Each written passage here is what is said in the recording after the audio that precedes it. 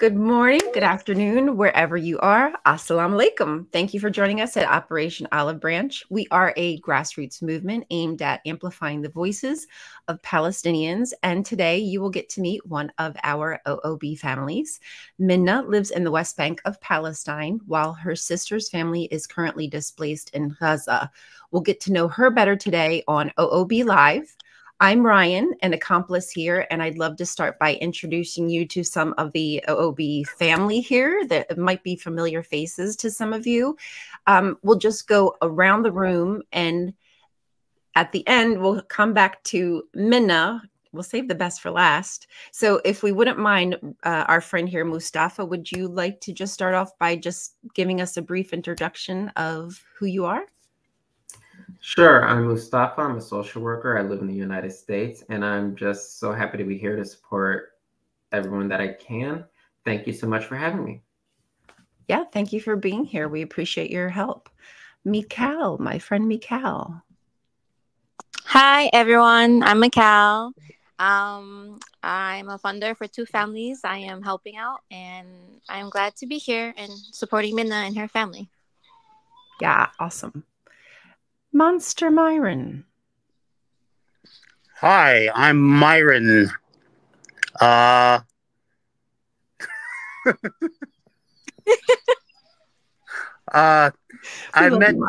met Minna like how many months ago, and we really connected, and I'm glad to help her on this new YouTube live thing that I've never done before, but never. Yeah. Not once. Well, we're glad to have you. Thank you for supporting. Minna appreciates it, and we certainly do. Cat Attack. Meow.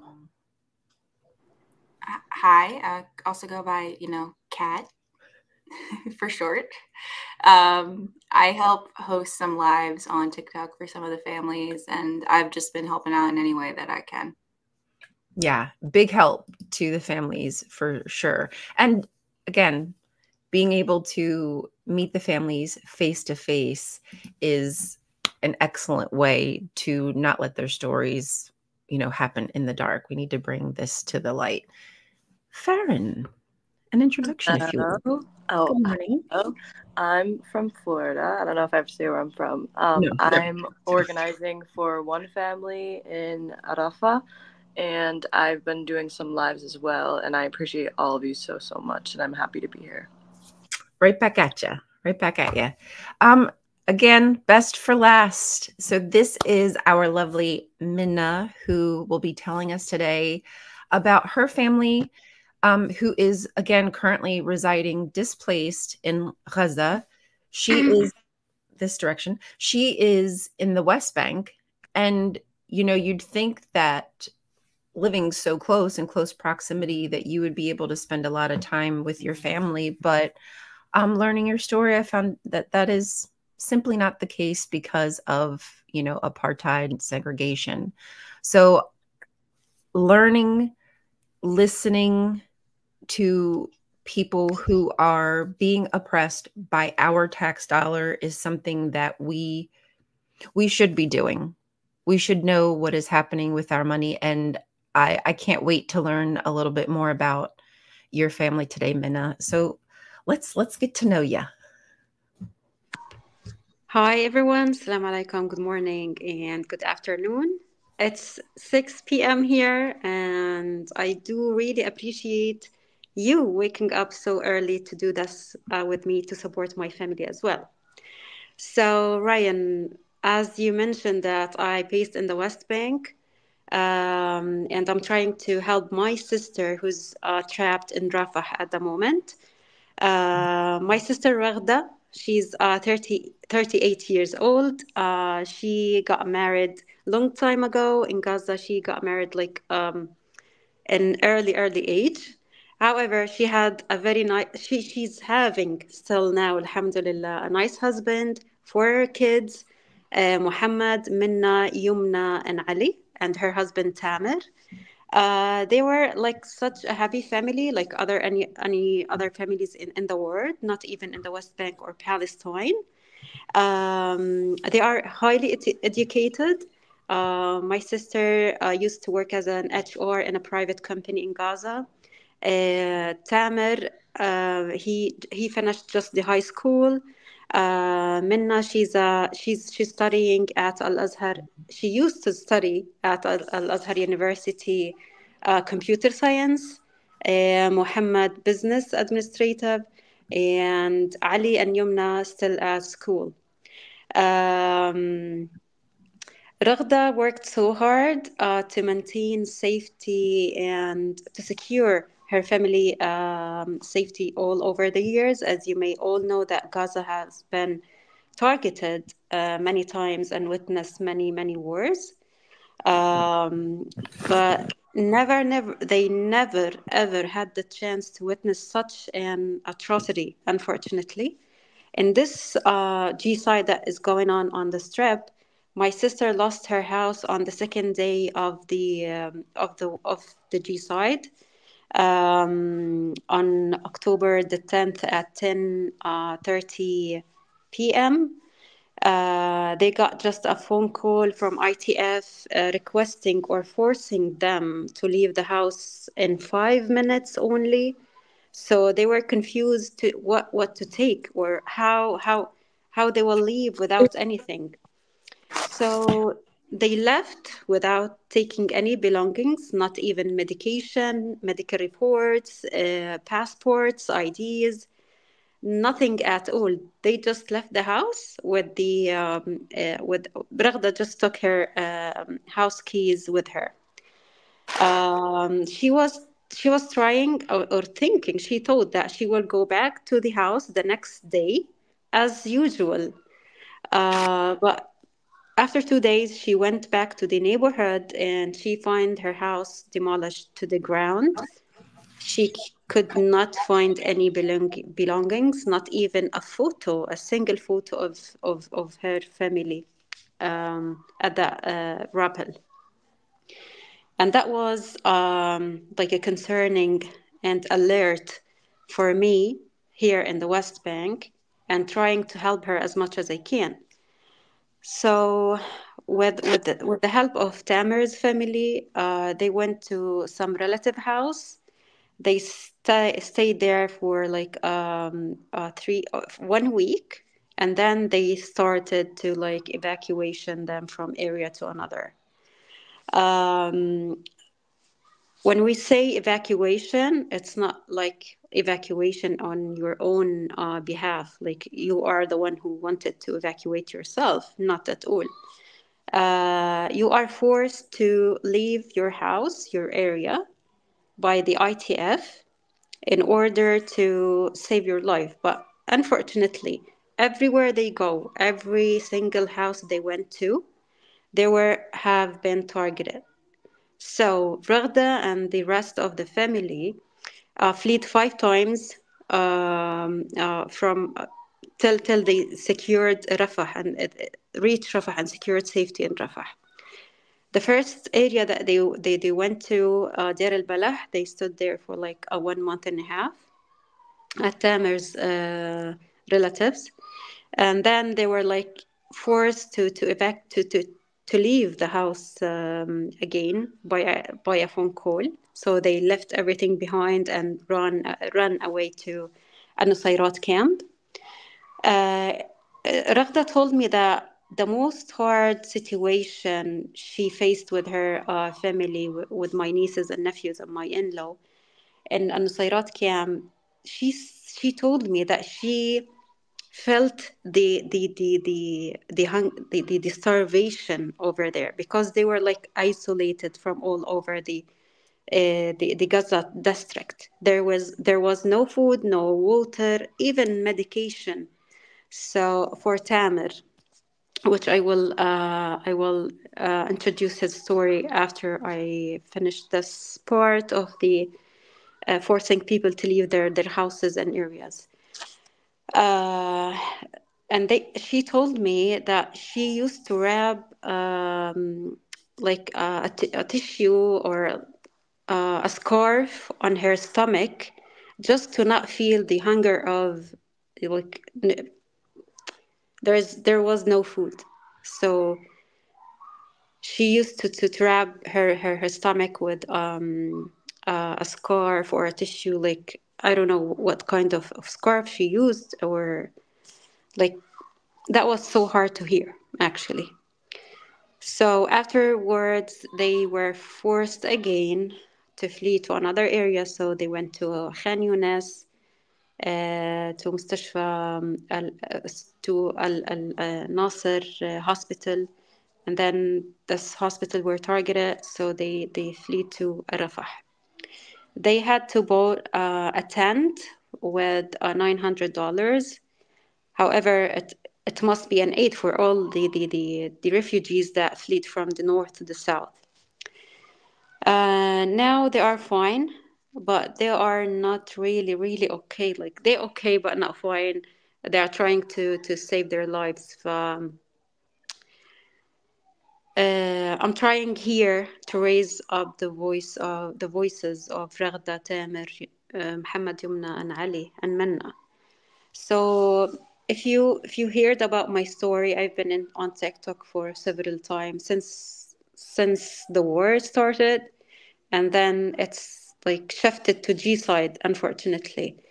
So Tamer, my brother-in-law, had a kidney transplant 4 years ago, and now he used to live in one kidney with one kidney only.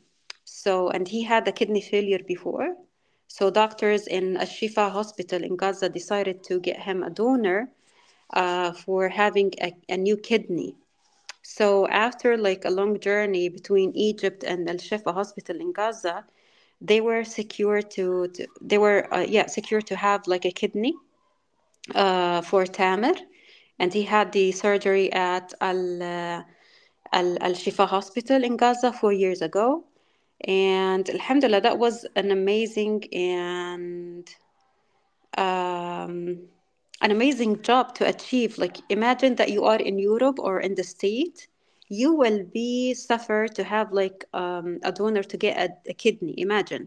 So imagine the situation in Gaza. You are sieged for 17 years, and you are not allowed to travel for any medical treatment, and you are not allowed to even get your medication. So, Alhamdulillah, he got the kidney. It's functioned well. But unfortunately, nowadays, Tamer is threatened to have a 90% of kidney failure again. So I'm here with the OOB, with you all guys, to um, try to reach the goal for my sister family on GoFundMe, so they can all evacuate Rafah as soon as possible. So this photo that we are all saying now, this is Tamer before years ago, like 2013 and 14. He had a tumor between the hearing canal and till the back of his head and neck. So in this photo, he had like two surgery, and they removed the tumor, alhamdulillah, and he lost his hearing sense for days and months. But with the medical treatment and the surgeries he had, he were able to get back his hearing sense again. So yeah, I was in this period of time with them. And as you may know that if you are living in the West Bank, you cannot go to Gaza. Vice versa for Gazans, they cannot go to the West Bank whenever they want. They are allowed to visit the West Bank only if they have a medical issue. They will get a medical treatment permit to get treatment in West Bank hospitals or so-called Israeli hospital. So this is Tamer, and this is Minna. Minna is responsible for Tamer's medication and health care. She stayed there for her father, trying to to assure him again that he will be fine. So she's accompanying Tamer all the time in this period in Rafah. And one thing that is important to mention, that Tamer and the two kids, Muhammad and Ali, since October last year, they have been seeking the car as a shelter to sleep in day and night. So imagine that you are living in a car, like a small car, day and night. Imagine the huge amount of viruses, and the area is not really clean. The lack of hygienity has affected them all. So Ali got hepatitis, Muhammad as well.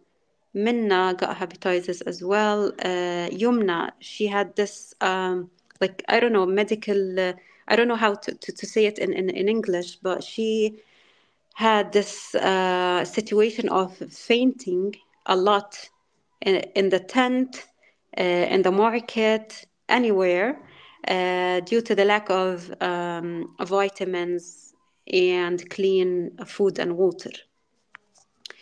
So, with you guys, I was able to reach not half of my goal, like 60% of my goal. So the goal is, as you all may know and hear, that $21,000, and we are now $13,000.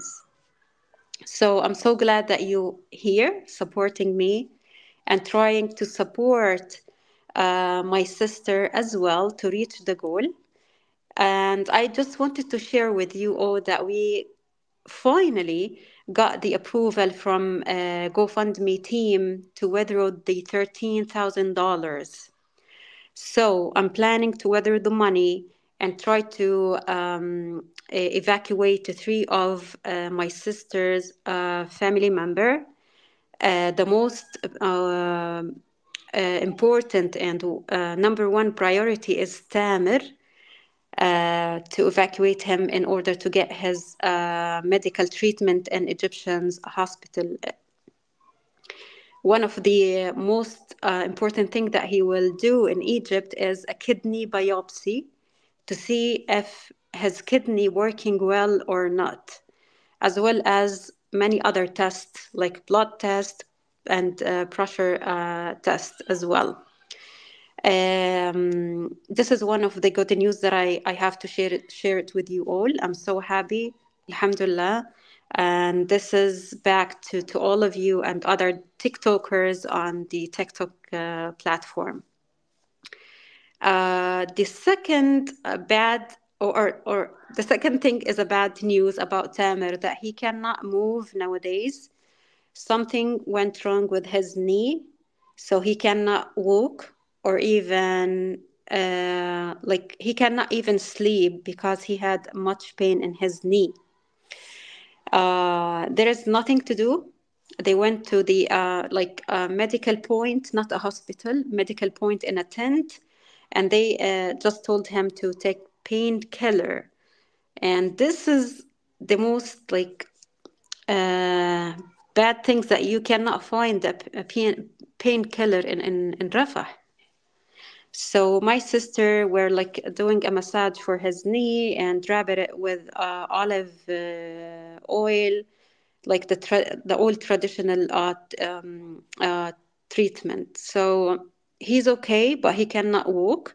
And if he needs to walk or to get up of the car, or someone needs to carry him, like not fully carrying him, he need a stick to walk in with. Sorry. Also, So, Mina, I just want to tell everyone too as well, with the pain meds, a lot of pain meds you can't take if you have kidney issues. So he would need very specific pain meds in order for him to help and without worsening his kidney function. So that's like another concern and another like element of it that makes it more difficult. Yes, indeed, Kat. And one of the other good news that we were able to secure Tamer two patch of medication through one organization on TikTok, and the other one like individual work through. Yes, this is it through some TikTokers. So yeah, Alhamdulillah. After this photo, Tamer were so tired, he cannot even walk, and he needs some help to get him to the bathroom, to get breakfast if they have breakfast that day. And if like his voice is very, very concerning me.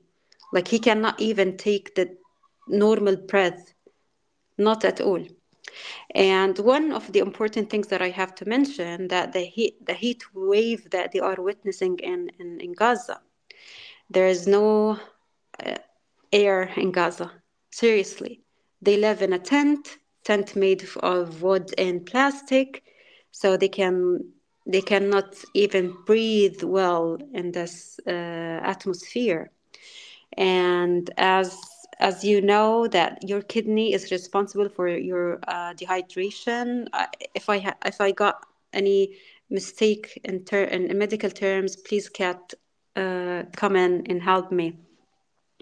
So he's sweating too much, Tamer, and the lack of clean water does not help him to move, like to stay alive.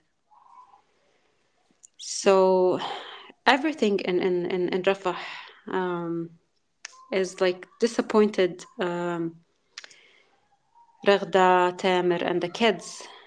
Like even the internet connection, you cannot find it. Like, alhamdulillah that I get the chance to get these photos, but not all the time that I can talk to them. And I feel sorry, actually. I feel sorry for my sister and for other families in Gaza that they are witnessing such an atrocity. Like, why in the world such beautiful people would like, not would like, well, like, why they are, we like, in general, we are human being, and we love life. We need, we are highly educated people. We do everything. There is no differences between you guys and us. This is Minna and Yumna. And for the one who does not know me well, like, the only chances that I had to meet my sister when she was here with Tamer for medical treatment only, like 4 times, maybe 5 times, years ago. Like the last time I saw Tamer back in 2018, when he came here for a medical treatment, and this photo was back in 2013. So it's not an easy task to adapt that you cannot see or hug your own sister. The only thing that we had to like WhatsApp call, regular phone calls, and video calls, and that's it. So I'm not sure, or let me say that I have still this hope that I will be able to evacuate them once I reach my goal. If not, I don't know how much should I give more to save my sister and her family. So I count on you. I really into the work that you are doing, guys, and I do appreciate it. Like, I just don't want to get in, or to have false hope evacuating my own sister and her kids, especially that my brother-in-law is very, very sick. So I hope through this live on YouTube for the first time, people will hear the story, like a different people that we know, we all know from OBB or TikTok, will hear the story, try to push a little bit on the GoFundMe account. Hala, I know that the currency make people like hesitate on contribute, but it's so easy. I've been like I wrote the conversion between the Danish kroner to USD, how much for like $10, $20, and 50 and 100. So please do not be confused. Just read the story. It's on the top of the GoFundMe story. You will find $10 equals 70 Danish kroner, 20, 150 Danish kroner, and so on. So I'm happy actually that I had the chance to create them a GoFundMe account with the help of a friend of mine who lives in Denmark. His name is Shadi. I'm so proud to have him as a friend, as a brother actually. He was there for me as you guys were there for me and still fighting with me to reach our goal. Please let me know if you have any questions, any concerns. So, or if I missed anything. I think maybe what we could explain to our audience who doesn't know you, because we here are we've been able to talk to you for weeks now, months, however long it's been. The reason that Mina has to protect her identity, the reason why she has stickers on her face, or why she's wearing her keffiyeh over her face, is because she has to protect her identity, because she has already had some issues. I mean, I don't know if you care to talk about that, but that could be something that might confuse people as to, why sometimes people have covering their face. Yeah. This is a dangerous situation. It is, Sandwich, especially when you are based in the West Bank, you cannot protect how dangerous you are in this like situation. However, you have the freedom to use internet, to travel, to drive, to go to work, to school, university. But with the situation, unfortunately, we are threatened by ITF and the Israeli government, yes, that we will lose work permits, medical permits. For the ones who does not know about the West Bank, you are not allowed to travel to Jerusalem unless you have a permit. This permit will allow you to travel to East Jerusalem and Tel Aviv, wherever you want to go there. Because you don't have the blue ID. So we have the green ID. So we are not allowed to visit Jerusalem unless you have the permit for medical treatment or a worker. So in my case, unfortunately, I was reported because I've been using TikTok to raise up awareness about my sister case. And unfortunately, I lost my work permit. So that's why I have to come over here, guys, covering my whole face. But I promise you, I'm here just to evacuate my sister, nothing else. Like, I need to save their lives, and that's it. Right. So that's the kind of issues that our friends are dealing with. I know what you look like. I have your pictures. Like, we had this conversation beforehand. What can I and can I not show? Because there's a huge risk for you in speaking out simply to save your family's life. It's insane. It's unfair. To live so close yet so far. Yeah. Like, Sandwich, I'm so sorry to interrupt, but if I want to visit Gaza, I need a special permit. Imagine. And it will take me 2 days to reach Gaza, or 1 day, like 24 hours or 48 Oh my God. hours.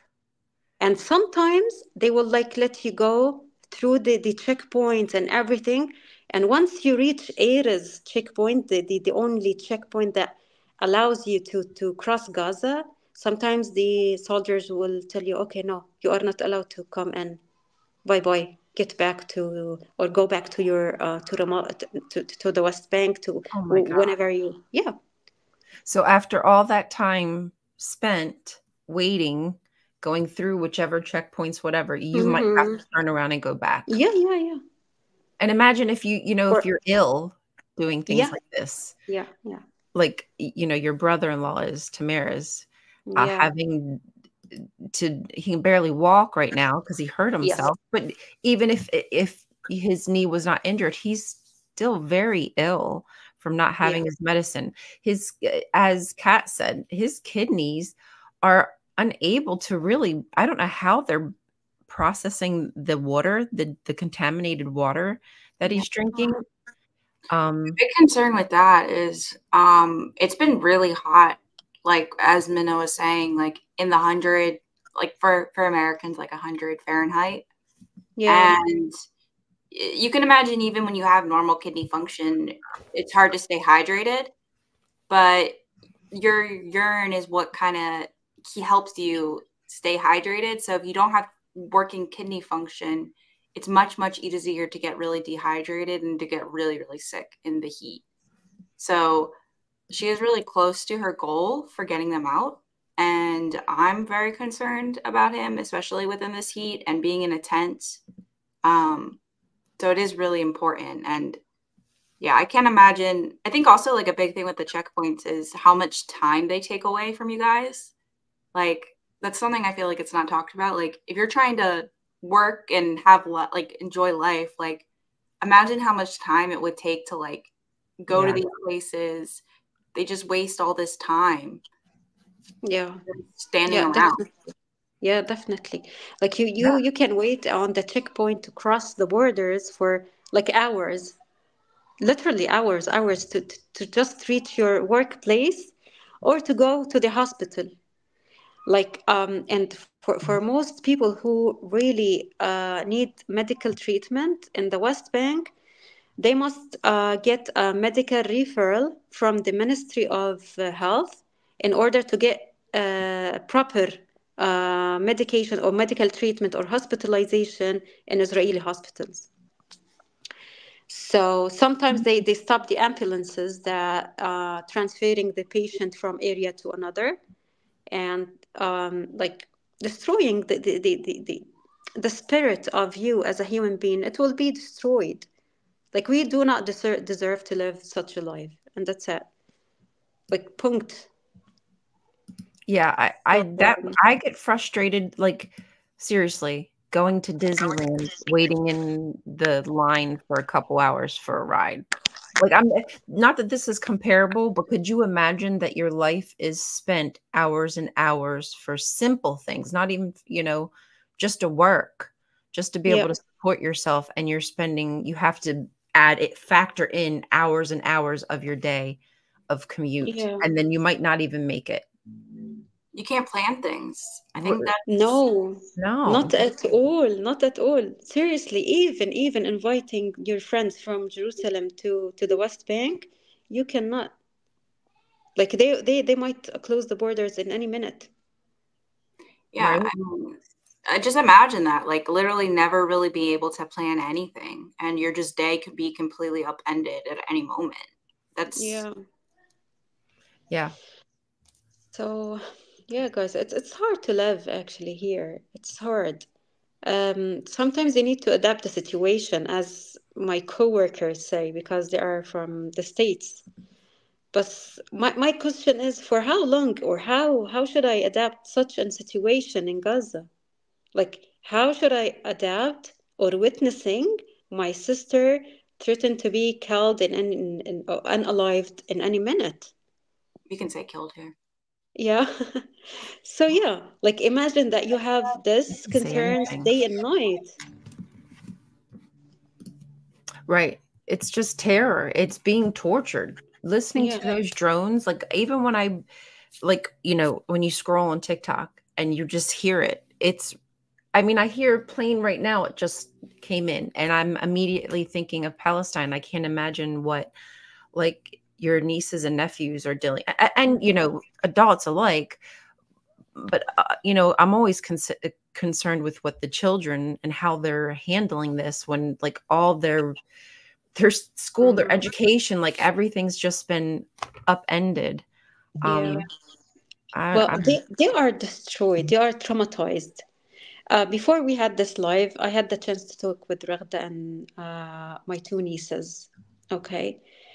After then, they got an internet connection. It's a point something. I don't know. This is the first time that I'm hearing of this connection. Like, if you got a point from the Egyptians or the eSIM, you can talk and have the internet connection back. Okay. So yeah, Minna recorded me the drone above her head, and she told me, wrote me, I cannot handle it anymore. I'm going to be crazy. I'm losing it. Oh yeah. Actually, you know, we do have a video. The one that you sent me. Would you mind if we played that of her? The one where she's thanking us? Yeah. That made me cry. Of course, yeah.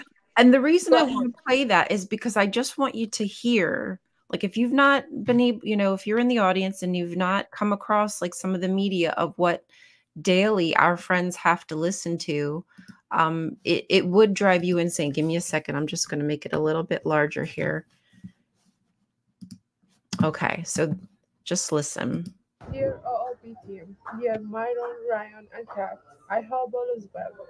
I want to thank you for your consistent support towards our goal and GoFundMe to reach safety and help my father get a proper medical treatment.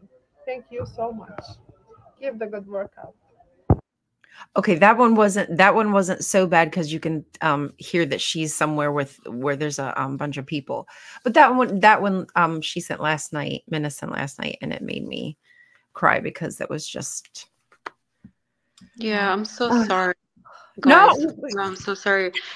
You know what? No, you stop apologizing. Oh my gosh, I don't mean cry. Like I just mean like I don't know. Like it touches me, and I want them to be safe, and I want them to be happy. Yeah, I know. She's always like asking me like where we are on the GoFundMe. Where or when are we will be able to evacuate. It's been long time.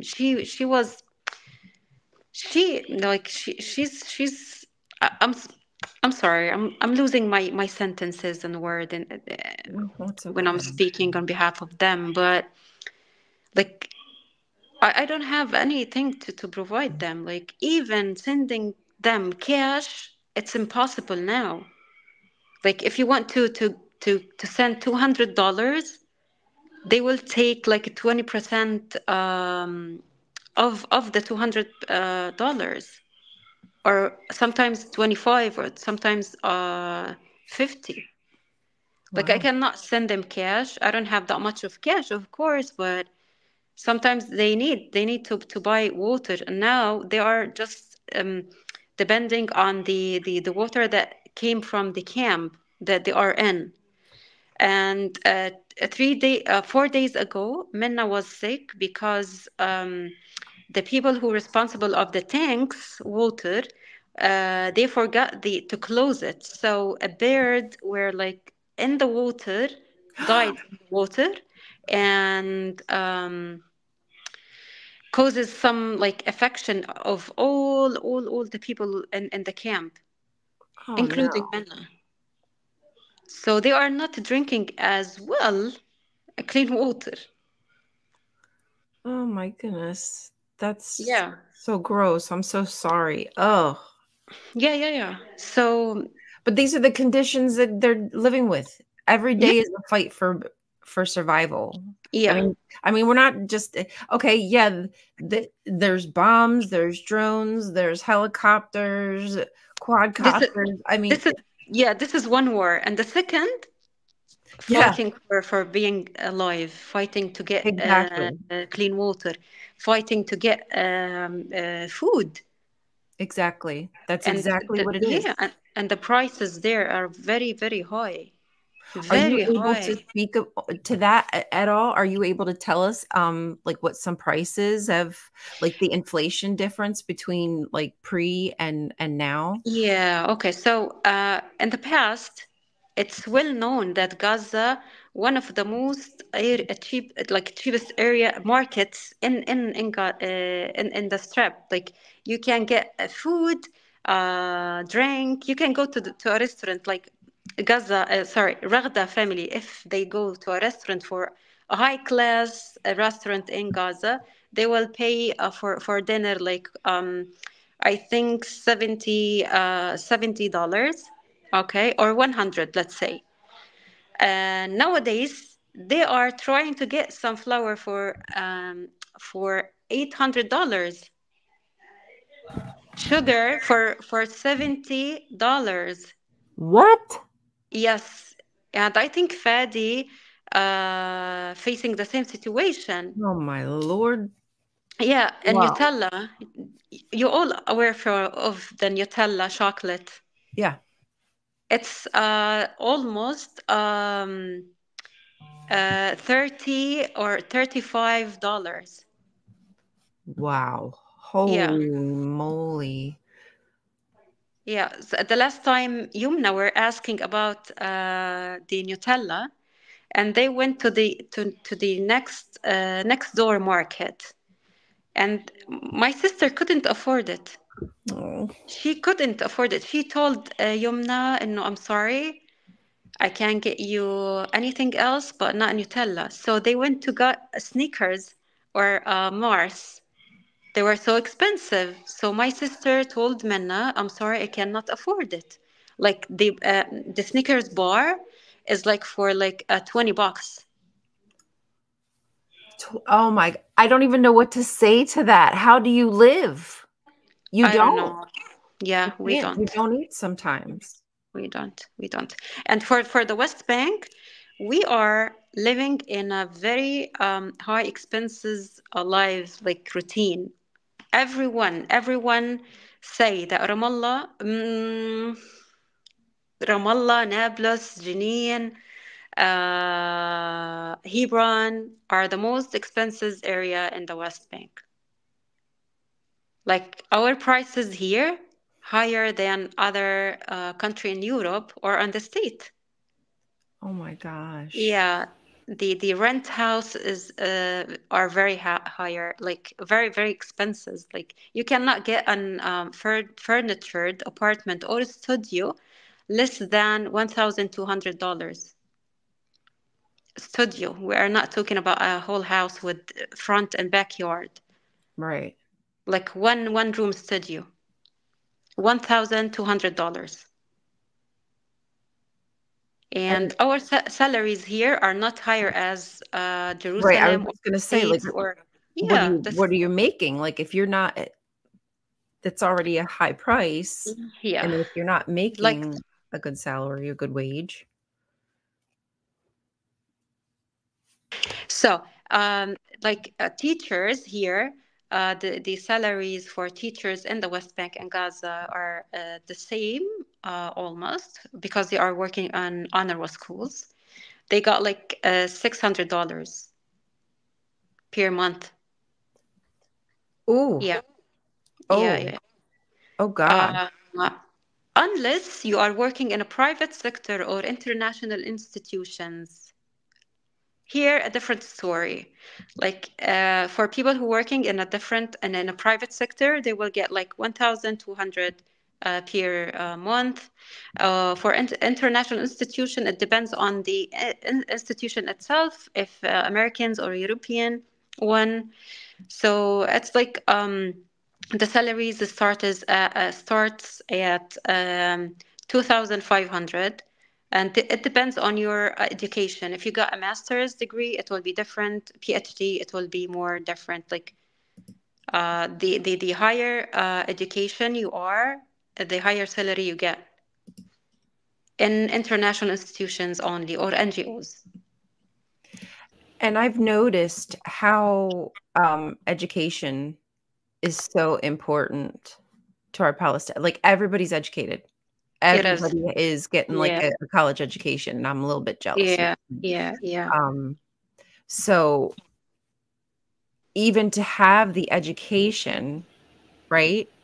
And then because of all the you know, blockades, et cetera, apartheid, whatnot, you're still, even with that education, not necessarily going to be making like a huge amount of money. Yeah, indeed. Can I jump in real quick? Yes, please. Yeah. You know, as you're talking in the expense and the cost of not only, you know, the food items in Gaza right now, but also just the living expenses for you, you know, having a job and trying to make ends meet day by day. I cannot imagine what it's like, you know, barely being able to support yourself with what you make. And then on top of that, having a family that can't work because they're in that condition and not being able to, knowing that they cannot provide for themselves. I just want to express how my condolences for you, because I cannot imagine that situation. Thank you, Mustafa. But at the end, I needed to do a double shift work.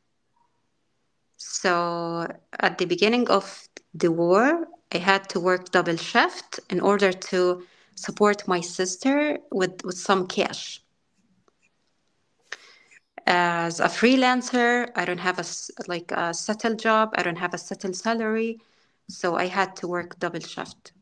So that was the most hardest thing on me, because I need to stay all night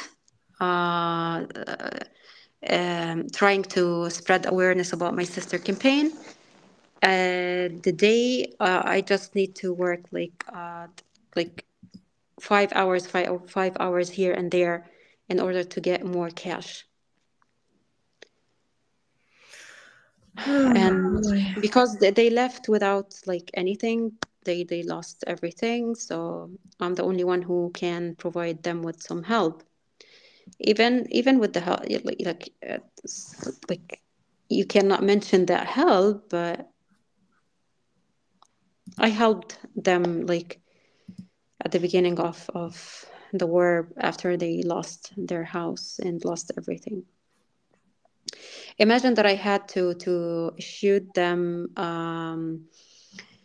a new passports, and each passport costed me $80 for each person. Wow. Yeah, and there are six family members. Right. Ooh. Yeah. Like this is a lot if you wanted to go on vacation, you know, you're like, oh gosh, okay, let me think, can we afford that? But in an emergency situation, and now you've got to drop all this cash. Mm-hmm. Yeah, and you cannot save here anymore. Like in our culture, you need to work hard, fast, in order to keep you alive, in order to pay your house rent, your telephone rent, your insurance, for your car, for your health, for everything around you.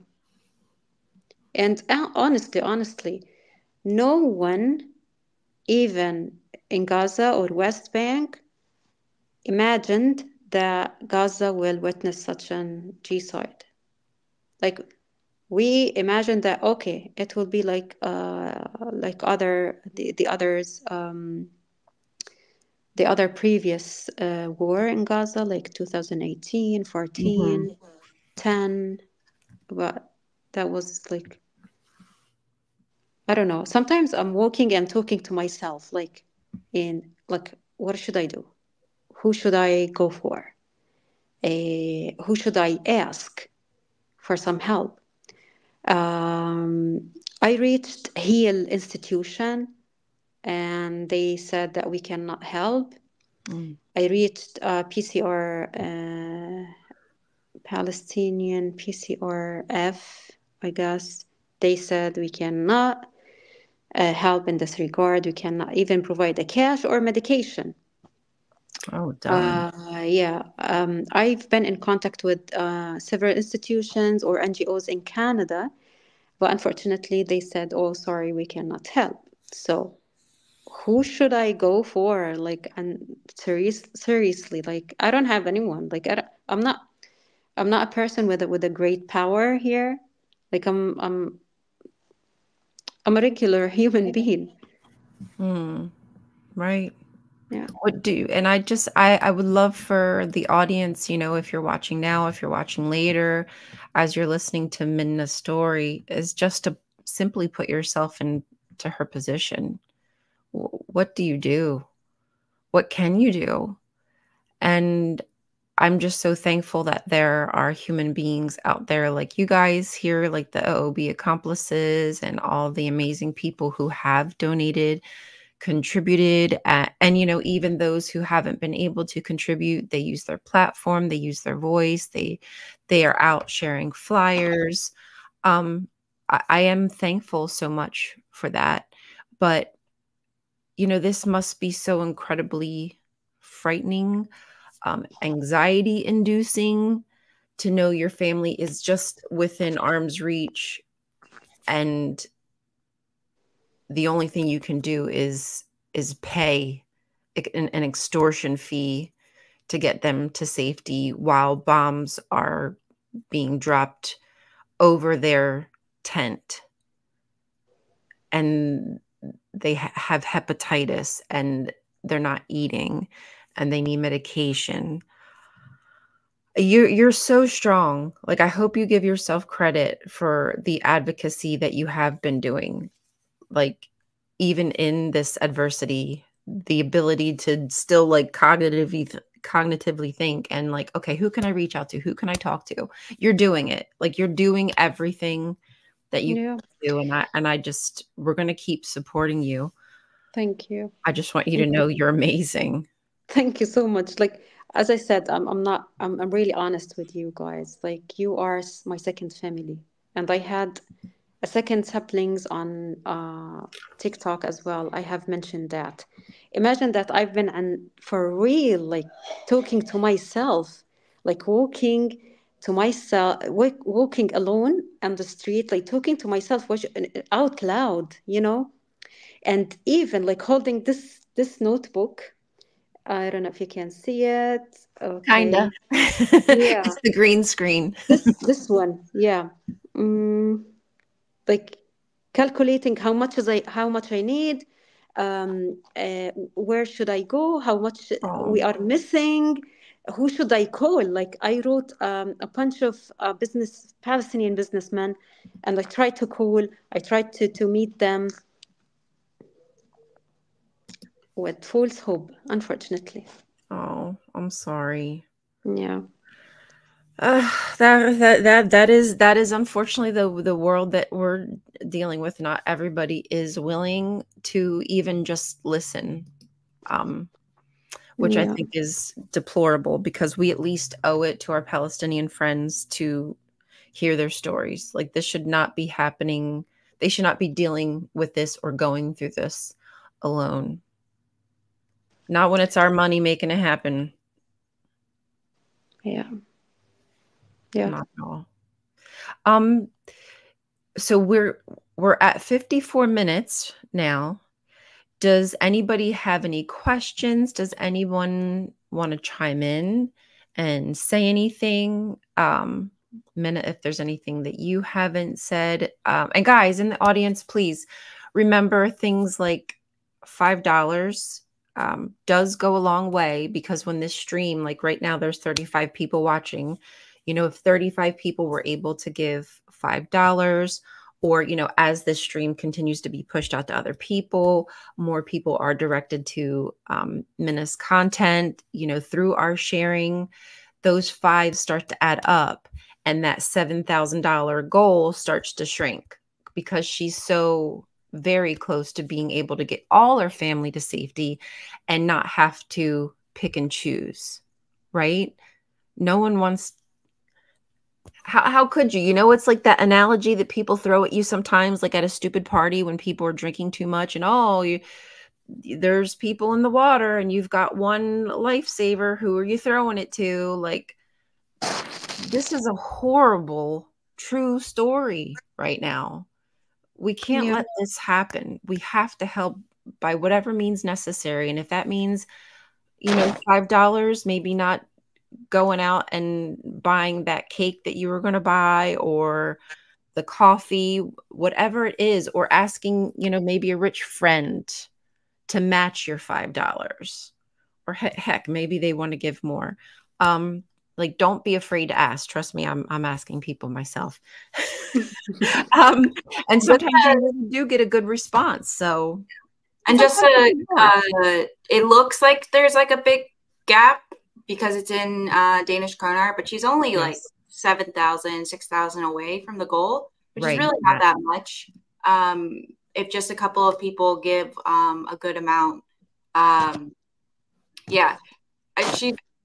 it looks like there's a large gap, but honestly, like, she can hit this goal fairly quickly if everyone kind of just gives a little bit. I just gave some. I hope that other people will be willing to get Mina across the goal. Thank you, Kat. Richard, exactly. I just wanted to thank you all again. You are here, and from the beginning, you guys, like, I've been trying to reach you since I started to advocate for my sister campaign. And I do remember that I wake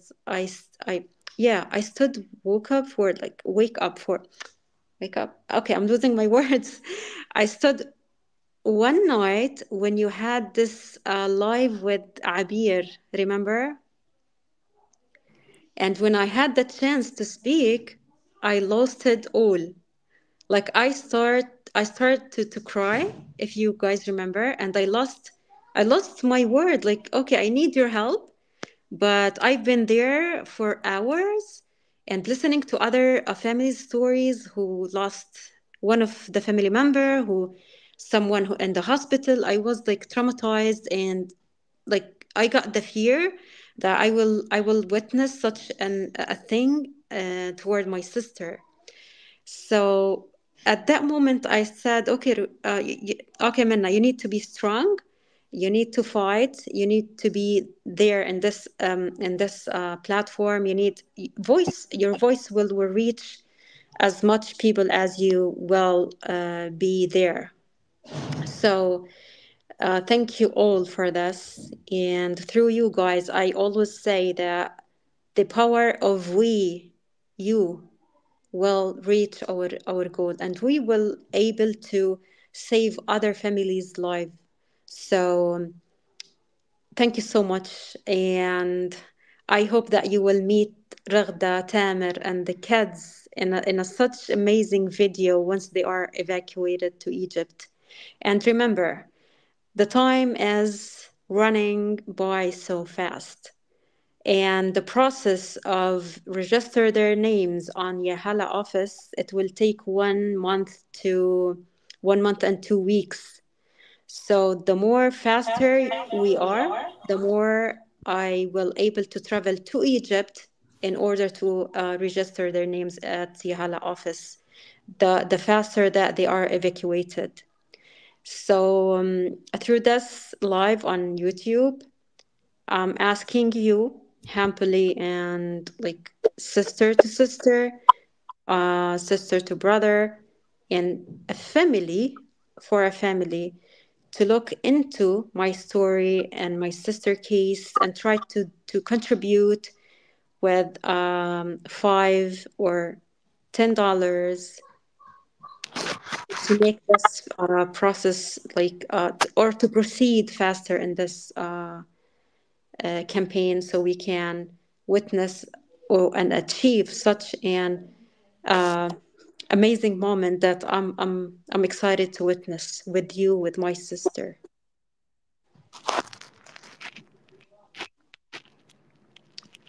You are muted. Sandra. Oopsie. Yeah, I was just saying we're excited for that day. I'm hopeful for that day to be very soon, that we can witness them free, evacuated safely. Yeah, and I just remember to mention one important thing, that when I reached some in NASA, all I do respect them all. Like they are like friends to me. I met them here and on the ground. They have one point of view, which is we are not in a place to empty Gaza from its people. So, for the people who are thinking this way, we are not trying to leave Gaza empty. We're trying to evacuate our families to get a second chance to live. So, once they have this chance, they can go back to Gaza and build it again. Right. However, for some people, they are trying to just feed people and keep them in Gaza, trying to, like, you are not helping them. I'm sorry. I'm so sorry to say this word. Like, you are not helping us.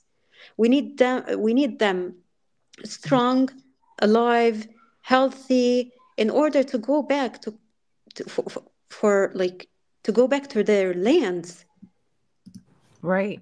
to build their houses. You are just making things worse by providing people there with food and water. If as I said before, if they are not, if they will not be killed by bomb and or tanks or whatever, they will be killed from lack of food, medication, water, the heat wave, etc. So please, please, for all the people that are listening, we are not trying to let Gaza behind us. We love our land and we are sure that we will go back to it. For my sister, for example, she refused to create a GoFundMe account since the start of the Genocide. I created the account on February, mid February. She was refusing to mention her name, her photos, her kids, everything to the public. And she told me that I'm going back to the north. I'm going to build my house again. I have a land over there. And now, every time I speak or I have the chance to talk with my sister, she's always telling me I just need to evacuate Tamer to get his hospitalization, proper hospitalization, and then I will go back to Gaza.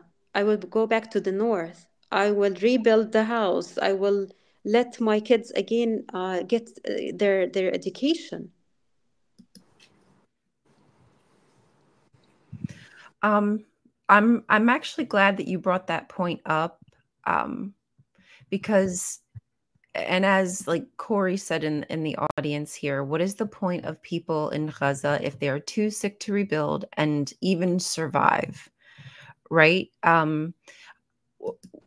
Our goal isn't to take everybody out of Gaza. We just want them to survive. That's why we have different like pages down here for those who are, they just want to stay and they want support, right? We have the perinatal project, the OOB perinatal project, where we are helping deliver food, diapers, things of that nature. Like there's things that we're also supporting on the ground, as well as other, like we're not the only one, as well as other organizations to help people who do want to stay, who do just need food and water or to buy a tent. We have those links on here as well. So to simply say that our goal is to only move people out and that's giving the Zionists what they want is wrong. Letting people die is what the Zionists want. That's the only goal of the colonizers, right? So our goal is to keep people alive first and then build these relationships like we're building with you, Minna, So, you know, we know like your family's names. Like we're part of the community now. Like we're learning the culture as we do this. And this is an experience where we have an opportunity to come together and to truly make change. I'm not saying it's going to be overnight, but giving the Zionists what they want is not it. It's never going to be it. Can I jump in real quick? Please jump in. So, you know, as an ally and as a supporter, right, I'm not here to make an opinion on what Gazans and Palestinians should do, right? I'm here to support you and give you the resources so you and your family can make a decision on what's right for you. And that's the best thing that I can do, right? To assist you with getting the resources so you can look after yourself and your family and you guys determine what is best for you. That is not my place. Exactly, Richard. Like I don't want to be the voice of, there we go. Hi again. I'm so sorry. I don't know what happened. I'm so sorry. That's okay. That's okay. Welcome back. We were just saying, Richard was basically just saying that I don't want to be the voice of the Palestinians. No, none of us do. We want you, the Palestinians, to be the voice. And if Palestinians are saying, hey, can you please help us get to safety so we can survive? Then we owe it to them to listen to their, you know, their story, what's happening to them, how their lives have been in upheaval, and it's not their fault. They're everyday people just like you and I. Yeah. So, but regarding this point, so without you guys, we cannot even like reach the global, you know. So that's why I'm saying always that we are the voices of people in Gaza, okay? And you are my voice to the world. Like, without you guys, I wouldn't be here doing this now. I wouldn't be on TikTok or on any other platform. So I always say that the power of we as strong, and we can make change.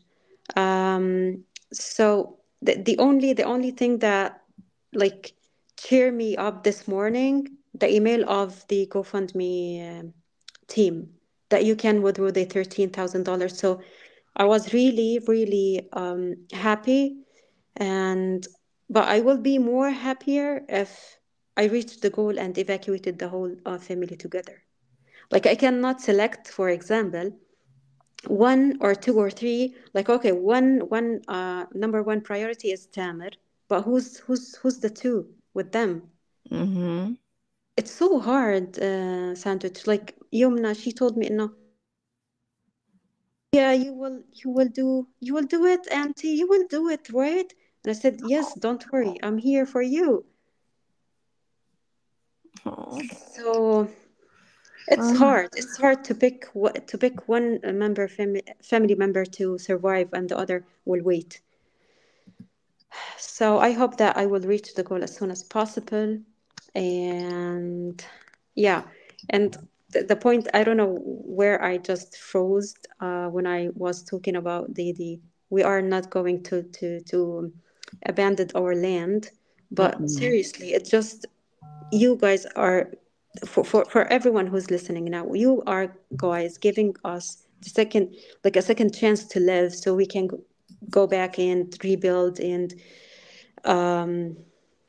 live our life like normal people again.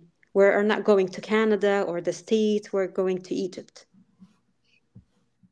And that's it. Yeah, this is Tamer taking the car as a shelter in order to secure the girls and his wife, the tent.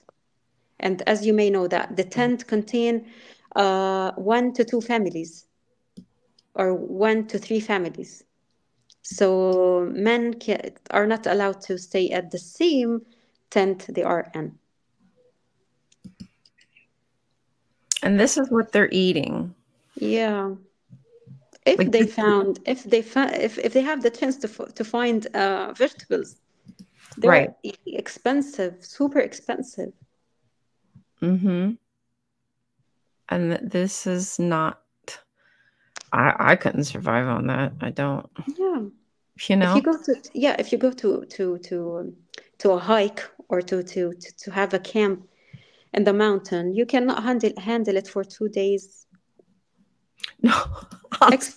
Really, yeah, you cannot. I'm not even joking. Like, I'd be Michael Scott out in the woods, you know, trying to survive, Yeah. and likely end up hurting myself in doing so.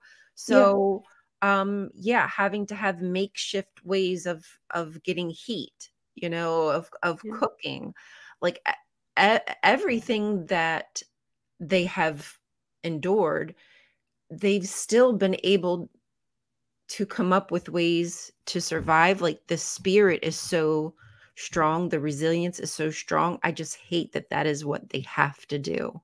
Yeah, there is nothing to do. What seriously nothing to do. What choice do they have but to nothing survive? Right. Survive, yes. I'm so sorry, Mina. I'm very thankful though that we've been able to get to know you through these lives and chats and things of that nature. Of course, the circumstances are freaking terrible and I hate it. But this is a tragic situation, but we can affect the outcome. Yeah. We've seen it happen, right, guys? We've seen people reunite with their families. We've just had a whole bunch recently, actually. And if you're just new to this channel, welcome. We have other videos, shorts of families reuniting. So it does work. Again, Tamer was able to secure some much needed medicine because of the contributions. So please don't stop. Whatever it is that you can contribute, it's certainly appreciated. Yes, indeed.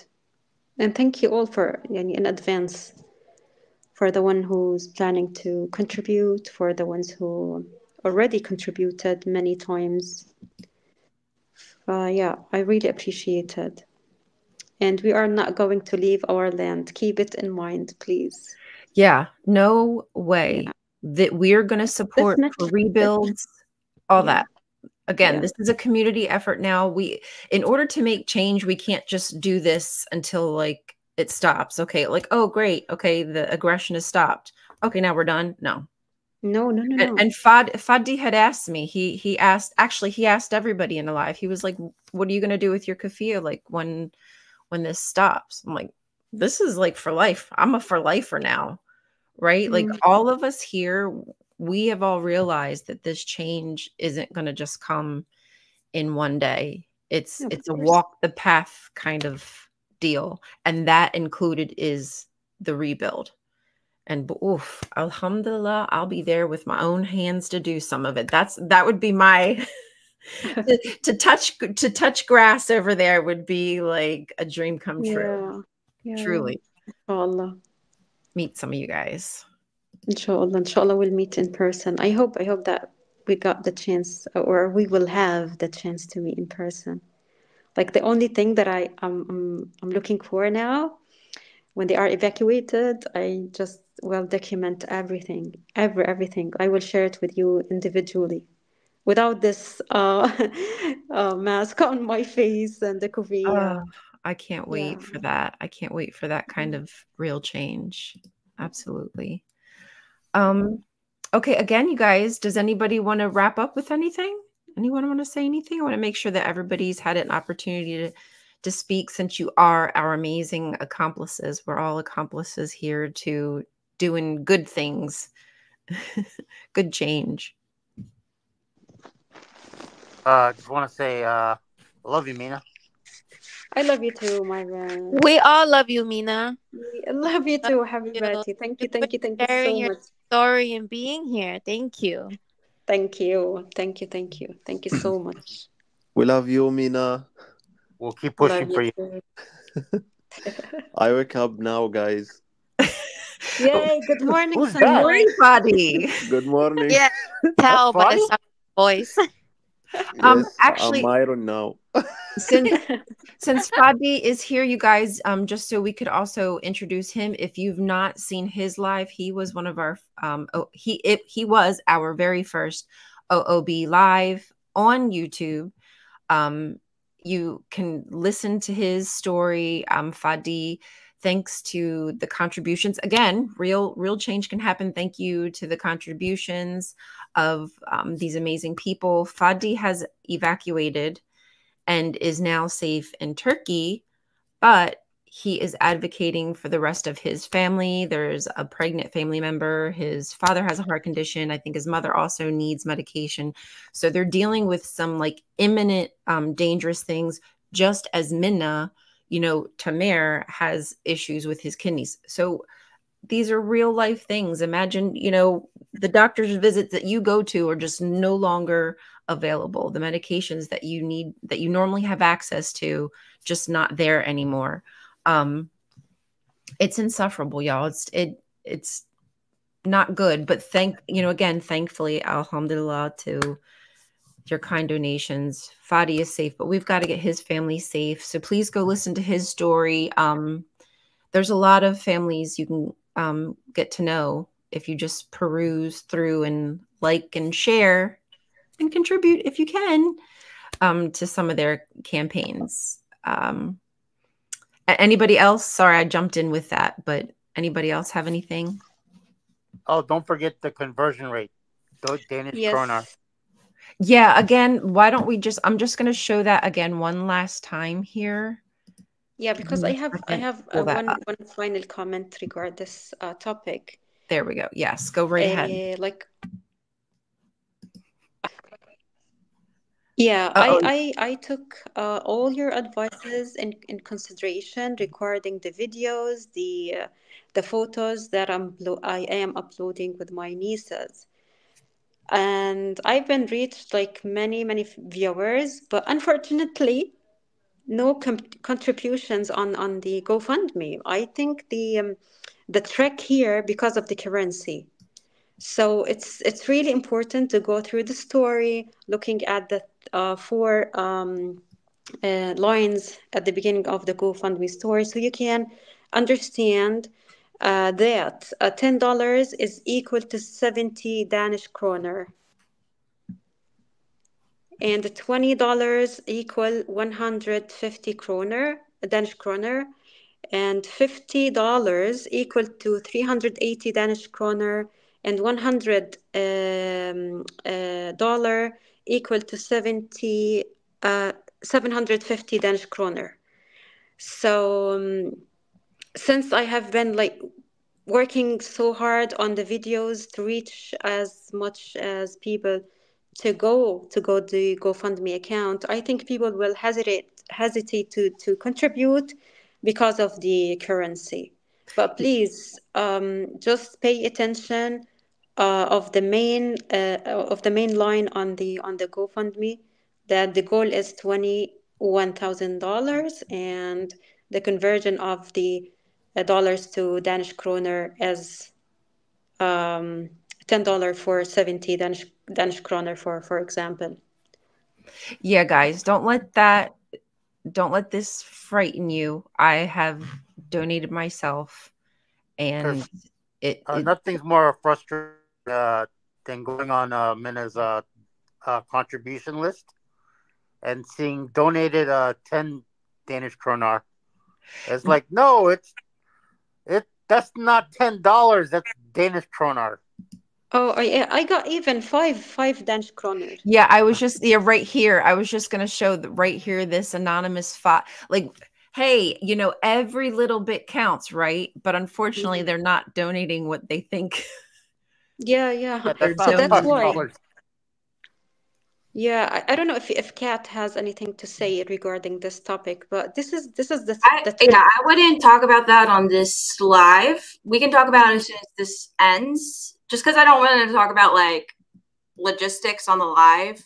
Yeah, we'll save that for we'll bore people on the TikToks with that. Yeah. And also, like, if we can just we could also end the live and we'll still be in the room together talking. We can talk a little bit about it there, but I don't want to like keep it on the YouTube live, if that makes sense. No, totally. And so just when you're contributing, just pay attention to this right here and you'll be fine. Trust me, you will be okay. But yeah, so Mina, would love your support. We appreciate your support. Look at these beautiful kids, man. That it's a gorgeous family. They have hopes, aspirations, just like the rest of us are. Normal, everyday kids, and they deserve to have a future. Everybody deserves to have some kind of future, and I hope that we can make that happen for them sooner than later. So, inshallah. Thank you so much. Thank you for every one of you, for each one of you, for your words, kind words. This is more like important to me, for being there to support this campaign, to support my family, to support me. You are amazing. I just like when I have to speak on about you guys, I cannot find the words. And this is who I am. This is how I do express my feelings. I don't have any words to describe all of you, to describe the hard work that you are doing.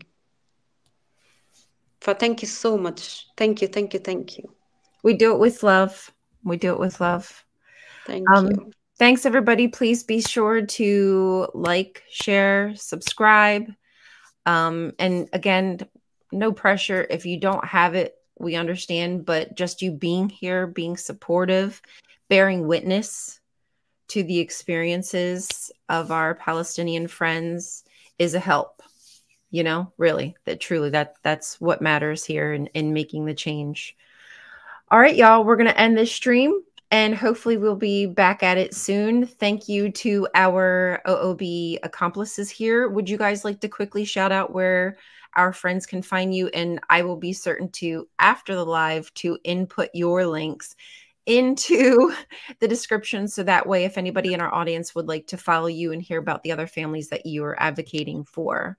Kat, why don't we start with you if that's okay? You can find me on TikTok, the Clock app. The clock, and look, it's really simple. It's Cat Attack Meow. That's the name. Dr. Cat. And pretty much Monster Myron, isn't that your name as well?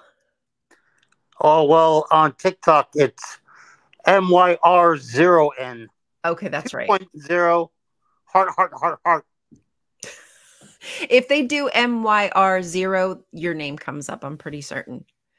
And Fadi, same with Fadi. His TikTok handle is his name. You'll find him. He probably has 3 accounts, I believe, because the Clock app is a jerk. Mustafa, would you like to tell us where we can find you? Sure. You can find me on the Clock app at Mustafa. Thank you. At Mustafa. Just look for that beautiful face. You'll find it. مصطفى يا مصطفى أنا بحبك يا مصطفى مصطفى يا مصطفى أنا بحبك. Mikal. We love you guys. We love you too. أنا بحبك. Mikal. Hello, it's Mikal. Yes, you can find me on the Clock app as well. It's the same name. It's just Mikal.Valencia. And all you gotta do is bark if you want to call her out. Ooh! I have 3 accounts, so it's either Mikal Valencia or Watermelon Girl. Ooh. Yeah. Hard to miss. And Minna, of course, yours is already in the description, but if anybody searches Mon, M-O-N, you will find her TikTok account. But again, everything will be in the description. If it's not already there, I will make certain that it's up after the live. Please like, share, subscribe, and we're going to see you next time. I love you all. Thank you. Change can happen. We just have to keep on talking. Use your voice, guys. I love you so much. I'm proud to be part of you. This is OOB out. Bye-bye. Bye, everybody. Bye. Thank you so much.